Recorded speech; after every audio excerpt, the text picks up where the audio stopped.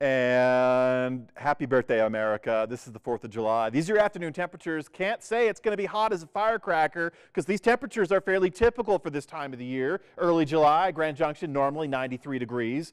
Montrose usually 89 degrees, so we're there. Those are the normal temperatures. Also, we're going to expect some late day storms to move through off the mountains, the mesas, and the plateaus, jumping from high elevation to high elevation. But the transition over the valley locations means we have a slight chance this afternoon. So don't worry, it's not going to be a total washout. It'll be brief if it does occur. I do anticipate dry conditions, but by default, each of these locations has a slight chance of late afternoon showers and thunderstorms. So with that, enjoy your afternoon. If you have a picnic tent or a picnic blanket, it could get breezed up a little bit with some of these mountain storms, but I don't think you'll be no worse for the wear. We're going to revisit these conditions Sunday afternoon, but the temperatures on Sunday jump.